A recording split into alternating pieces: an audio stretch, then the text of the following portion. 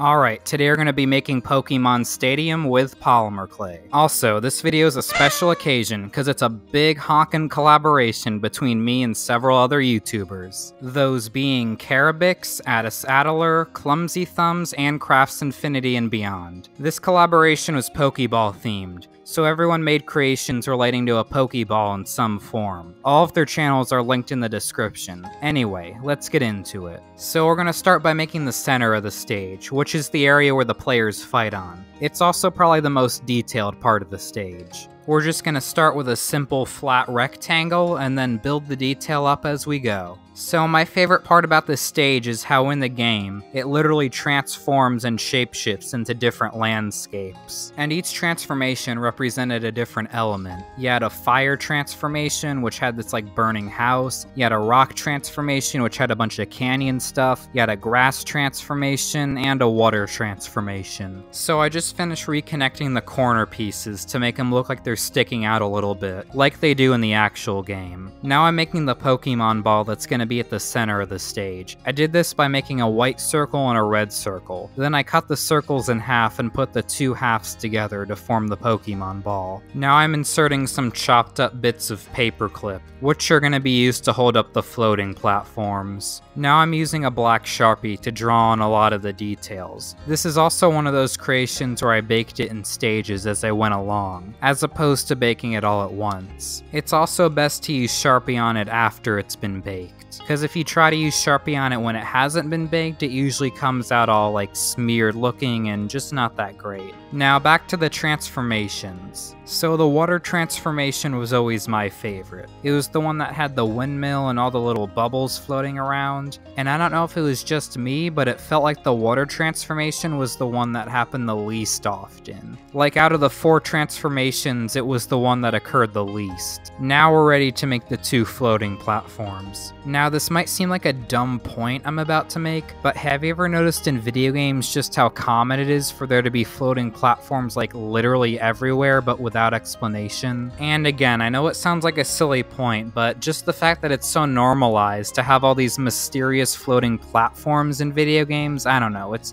just something that I found noteworthy. So as you can see, I have this ceramic piece, which I was originally going to use as filler, but the clay wasn't sticking to it and it just wasn't working out very well, so I disposed of it.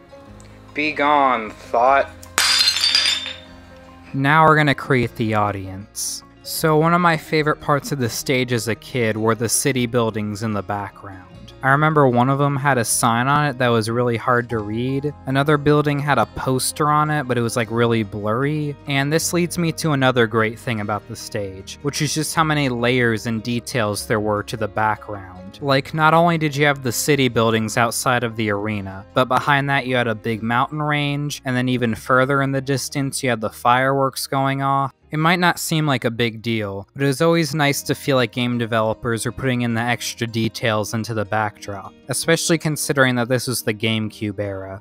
Alright, now that we got the basic shape of the arena down, we're going to start working on the audience itself. And for that, we're just going to use a strip of grayish green clay. Now we're just going to use a thin strip of gray clay to create the border around the audience. So there's something about Pokemon stages that I noticed in the Smash Bros games. In the very first Smash Bros game, you had Saffron City, which was a specific location in the Pokemon world. But after that, I feel like the Pokemon stages got a little too non-specific and kind of generic. Like then they had Pokemon Stadium, then they had Pokemon Stadium 2. I don't know, I feel like they started relying too much on the generic stadium-themed levels for Pokemon, as opposed to having more specific locations from the actual Pokemon world.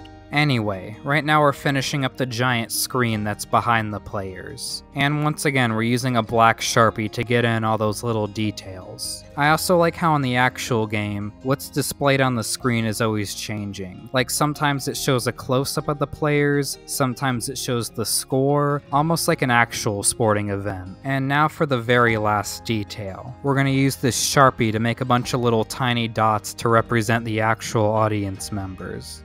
And after that's done, we're all finished with Pokémon Stadium. Make sure you give this video a like if you liked it, comment if you want, subscribe for more content. Also, don't forget to check out the channels of everyone else who participated in the collaboration, all linked in the description. And that's all for now. Peace.